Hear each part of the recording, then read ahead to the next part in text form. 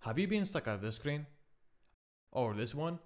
Well, that's probably because your GRUB bootloader is broken, and I'll be showing you how to fix that. Now first I want to discuss why does that even happen in the first place. Now most of the people I see posting online about this is either people who try to make a new install of some Linux distro and either didn't configure GRUB correctly, or people who already have a system up and running but they somehow rerun the GRUB config and misconfigured it, or they remove some GRUB files accidentally. Now either way, this is pretty easy to fix usually, so I'll be showing you how to fix that. So I've got an Arch installer right here, obviously, and this one is running GRUB as a bootloader. So if we go to boot and type an ls in there, we're gonna see that we have a GRUB directory, and in there we're gonna have all our GRUB files.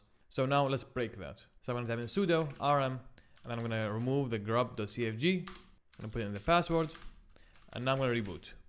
So now that we try to reboot, we can see that our system is unable to boot back in, and it put us to this GRUB screen. Now this is usually what you will see if you misconfigured GRUB, or you accidentally removed your configuration file, or something happened in your system where your configuration is no longer working.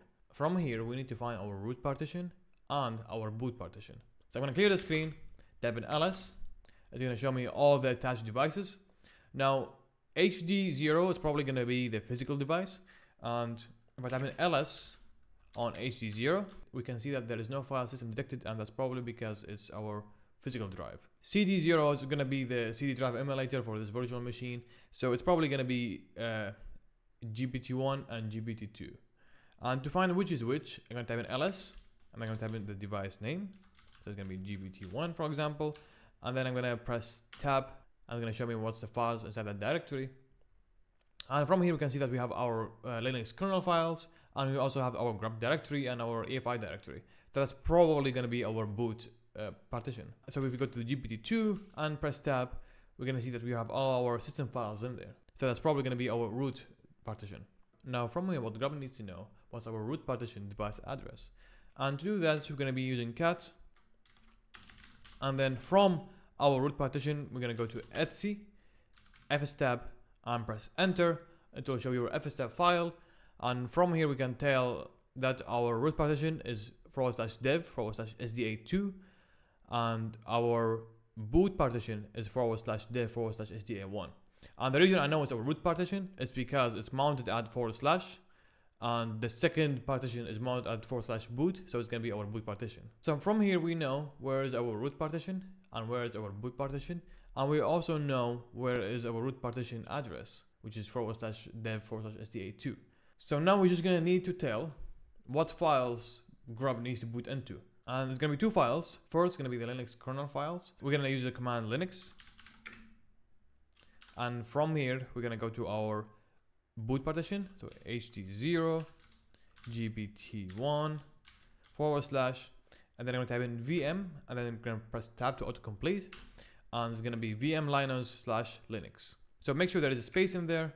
And then I'm going to type in root equals to our root partition address. So it's going to be /dev/sda2. Then press enter.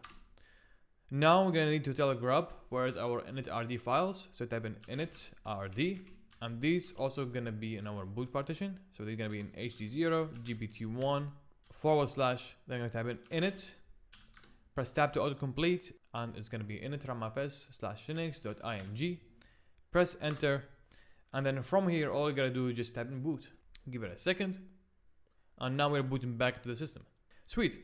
So now that we can see that we have booted successfully, we are still not done yet. We manually use GRUB to tell where our kernel files are, but the GRUB config is still broken, so if we reboot, we're going to go back to the same screen. So now we're going to have to fix the GRUB config. And to do that, it's very simple to do. I'm going to switch to the root user. So the first thing I'm going to do is regenerate the GRUB config file.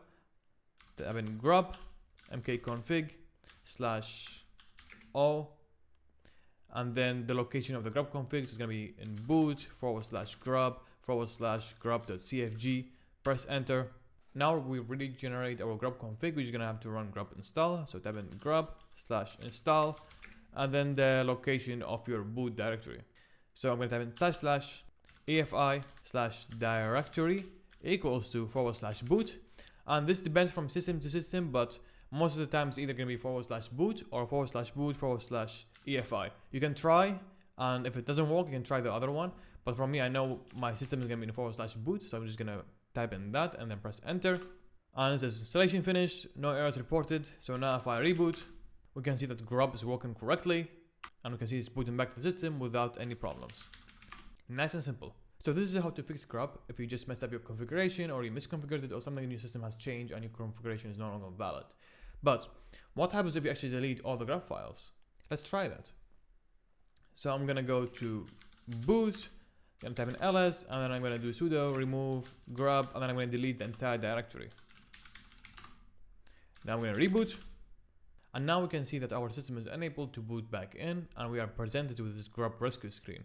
Now from here, you're pretty much done. There isn't that much you can do from this screen. And for example, I can show you, if I type in clear, it says unknown command. If I type in Linux, it's gonna say unknown command. If we're gonna type in init rd, it's unknown command. So this is still fixable, but you're gonna need a live ISO to do that. So I'm gonna insert a live ISO. I'm gonna reset my machine. Now that we are booted in the live ISO, from here I'm gonna type in lsblk. It will show me all my drives. And from here we can see there's a few devices. There is a loop 0 device. We don't need to worry about that. It's just a loopback device. And we can see that there is SR0, which is gonna be our CD-ROM drive. And then we're gonna see the SDA, which is gonna be our system drive. So from the GRUB screen that we learned, SDA1 is our boot drive and SDA0 is our root drive. And from here, if you don't know which is which and you want to find what's your root partition and what's your boot partition, you can just mount them and then check what's the files inside. So to mount them, I'm gonna type in mount /dev/SDA2, and then I'm gonna mount this in /MNT. And if I go to /MNT now and press ls, we can see what's inside the SDA2 drive. And as we can see from here, there is all our system files in there, so it's probably going to be our root drive. So now we mounted that, I'm going to also mount in our boot drive. So I'm going to type in mount /dev/SDA1, and I'm going to mount this in /MNT and /boot. Press enter. I'm going to clear the screen, and I'm going to now chroot to our mounted drives. Now since this is Arch, I'm going to use Arch chroot, but if you are on Debian based distro, you can just use the command chroot to work basically the same. And then I'm gonna give it the location where we mounted our drive, so it's gonna be in /MNT. Now we are back inside our system. By typing ls, we can see that all our system files are here. From here, we can do the same steps to fix our GRUB. I'm gonna go to boot, and if I ls in here, since we don't have any GRUB directory, we're gonna have to create one. So I'm gonna type in mkdir grub, and then I'm gonna regenerate the GRUB config by typing grub/mkconfig/o /boot/grub/grub.cfg.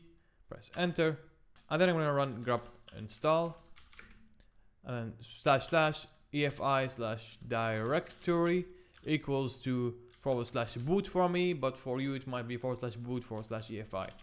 Installation finished, no errors reported. I'm going to exit out of here. I'm going to unmount everything, and then I'm going to try to reboot. Alright, so now as you can see, we can boot right back in and our system is working correctly without issues. We've fixed all the GRUB issues by simply regenerating the GRUB config and rearranging GRUB install, and that's how we basically are gonna fix most of the GRUB issues. Unless there is something very complicated in there, or maybe your devices are not mounted correctly. Alright, so that's about it for this video. Thank you very much for watching. If you enjoy the content and you want to see more Linux videos, then please be sure to subscribe, because the algorithm may never bring us back together again. That's it for me. I'm gonna peace out, and I hope that you have a wonderful day. See ya.